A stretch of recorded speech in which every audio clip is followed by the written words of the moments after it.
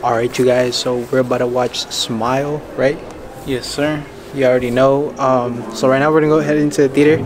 I'll let you guys know what our reaction is for the movie and what we thought about it. We're gonna see y'all in a little bit. Alright, you guys, so we finished watching Smile. What did you think about it? First impression? Crazy, that's all I'm gonna say, man. I'm gonna be honest. I went in this like with no expectations. I just thought this was gonna be like one of those like cheap horror films, but honestly, surprisingly, I enjoyed it. It was really good. And right now I'm gonna give it like an 8.5. It's like a high, like I want to give it a 9, but I'm not sure yet. But it's like really good. It's like 8.5 is really high up there. What about you?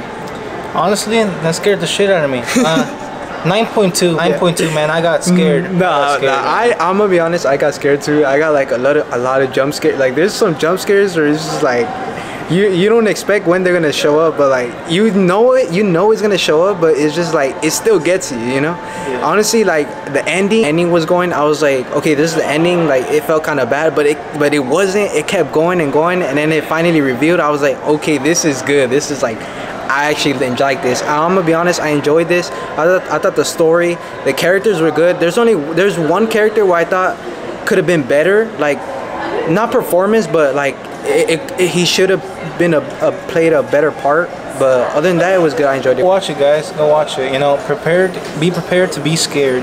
Yeah, be prepared to be scared, because I enjoyed it. So 8.5 out of me, 9.2, right?